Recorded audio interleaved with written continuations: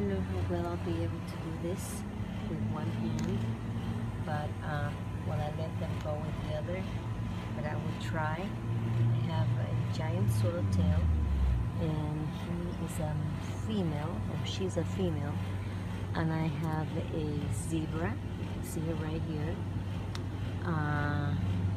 The zebra is a male, and I have a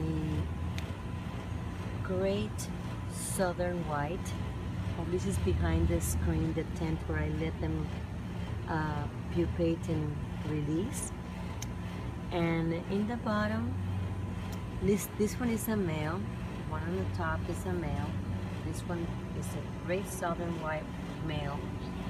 And on the bottom, you see, it's sort of like dullish.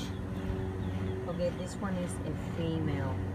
Okay, usually in this butterfly world, the females are duller and the males are brighter colors, as pretty much all the species of the animals except humans. Aren't we lucky?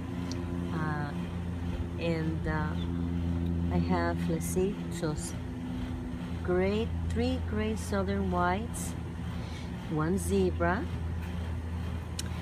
one giant swallowtail, largest butterfly in North America, and I cannot find my Gulf. I have a beautiful Gulf. She's hiding somewhere up there. Let me see if I see her. Oh, there she is. There's one over here in the corner. You see her in the corner there? She is a Gulf. Can't see if it's a girl or I want to say it's a male because his colors are very bright on the top of his wings. So I'm going to say it's a male. And I'm going to see if I can get this view here. It's very hard, very, very hard without, with one hand only, but I will try my best. And they're all going to be free today because they were born today and they're going to be gone today as well.